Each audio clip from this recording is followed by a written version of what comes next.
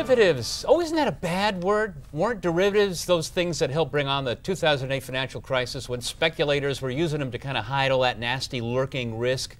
However, maybe we need to reevaluate these instruments. Let's talk with Richard Sandor. Was chief economist and VP of the Chicago Board of Trade in the 70s.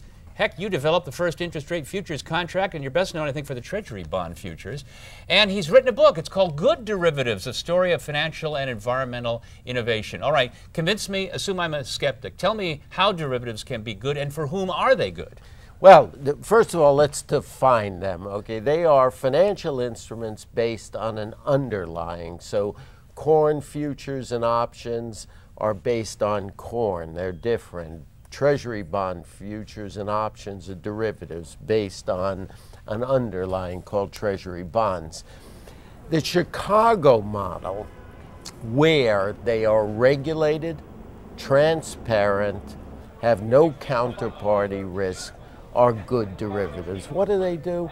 If you take a look at agriculture, in America we spend a lower proportion on food. We're going through a drought now. Southwest Airlines hedged its jet fuel. Home mortgages that were hedged like Ginnie Mae's, etc., bring $3,000.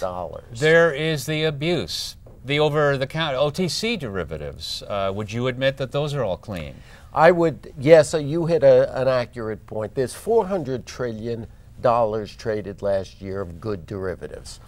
The OTC derivatives, some of them worked fantastically. The interest rates, foreign exchange.